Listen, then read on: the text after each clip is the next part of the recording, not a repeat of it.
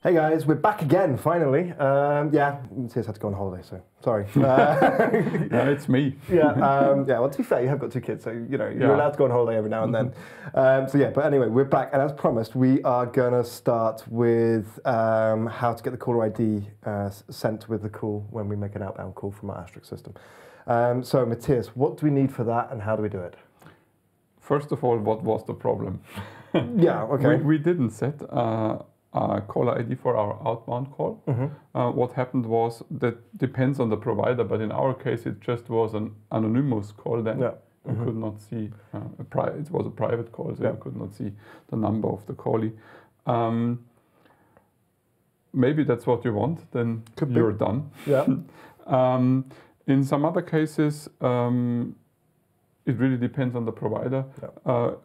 There will not be sent no number, so it won't be anonymous, but maybe your first number. If you have more than one numbers, a block of numbers, then maybe it would send the first number, or just use some number out of your range. And it could also be, for example, if you've got a team and you want to just send the team extension number as opposed to the individual extension number for your team members.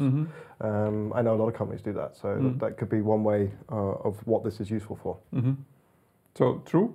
And in short, you can say you don't know what happens if you don't set the caller ID by yourself. Then you just, something happens. Potluck. Yeah. Okay. Something. So what the provider thinks that's good for you. So best practice is to set it then. Yeah. Okay. That's true. So that's why we will do that. Take it away then. Yeah. Right. So first of all, the first problem is setting the caller ID is relatively easy. You go to the extensions.conf. The variable name is caller ID none. Funny enough. So yeah, so just set it to some value. But which value? You could use just the local part of your number. So the first part of your number. Okay. So which is your number, or you can use your number and in front the area code, in front the country code, maybe with a plus sign, maybe with 00. You just don't know what your provider wants you to set for the caller ID. Right. You don't know. And in most cases, they just accept one format of caller ID. So you could just try it out, because there are not so many possibilities. Your number, only your number, then your number with the area code, your number with the country code, with a plus sign, without anything, or with 00 in front. But that could be a little bit of trial and error. Yes. So is there a quicker way? Yes. Perfect.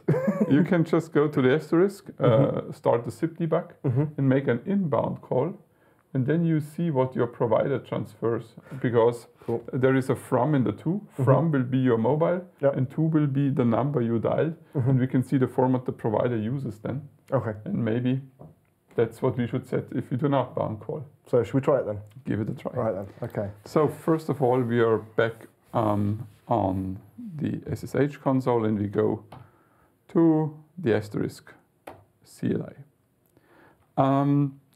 There we enable zip debug. We did that before. Zip set debug for our peer, and we called it provider.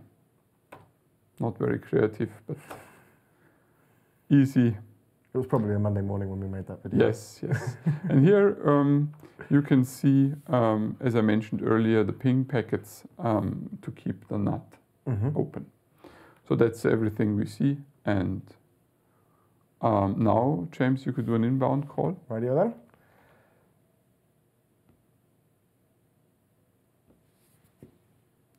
Okay, we are waiting for the inbound call. There it is.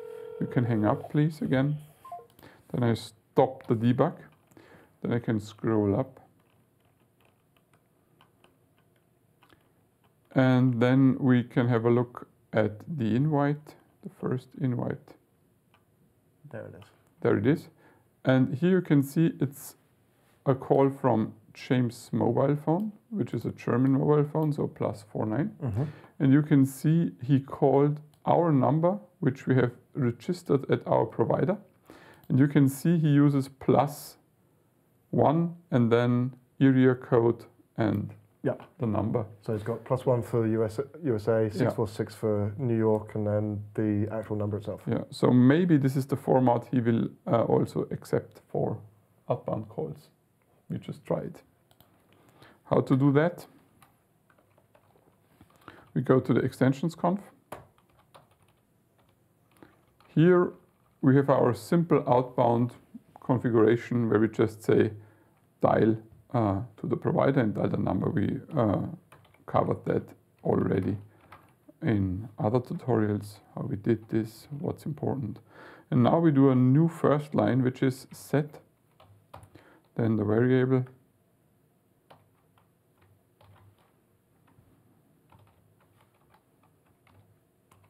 caller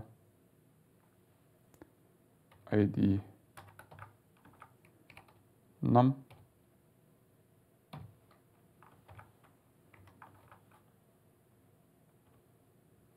That's wrong, I think the syntax is like this, I'm not sure. That looks good. Yeah, that looks good because it's colored now. And, oops, I just copied the number. It did not work, so again.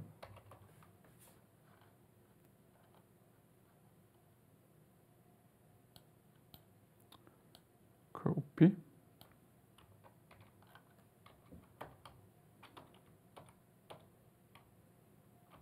And paste like this.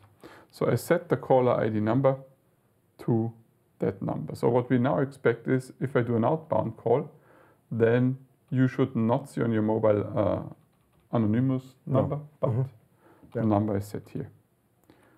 So there's a good reason for using the shortcut with N. Yeah, true.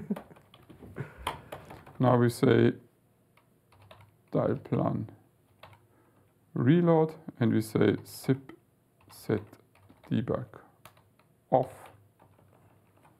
Now we do the outbound call. I just copy the number from my notepad. The 0 is the 0 we need to do an outbound call because we configured it like that. Then the country code, the area code, and your local number. Give it a try. James Mobile. Now you can see. We've got the proper everything. It's New York everything. Yeah? Yeah. Do you want to hang up now? No. Okay. Just let it ring then. Yeah. No, just hang up, please.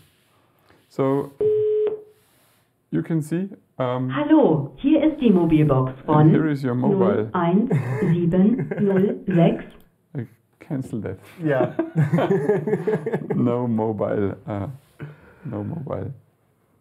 voicemail boxes.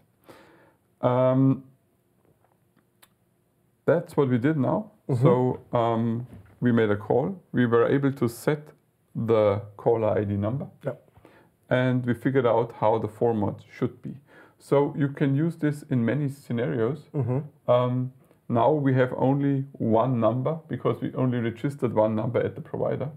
But in your situation, it could be that you set different numbers because you have many numbers registered to that provider, and you can just change them like this. Or maybe you enable the feature which is called clip no screening, and then the provider allows you to set any number you want to. That's dangerous somehow, but it's very useful. Because think about you want to do call redirection. You are calling our PBX system from your mobile, and then I do a redirection to my cell phone. Then I don't want to see the number of my company, but your mobile number.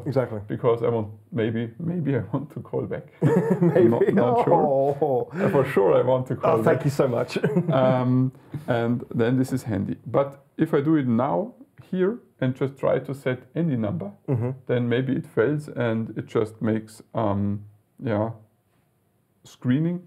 And then it just sets a number out of my range or anonymous call again, something like this. So you can just test it, set any caller ID number. If it works, clip no screening is enabled.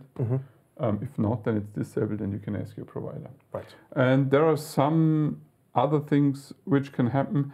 Sometimes it does not work setting the caller ID because you have to manipulate the SIP headers somewhere else. Okay.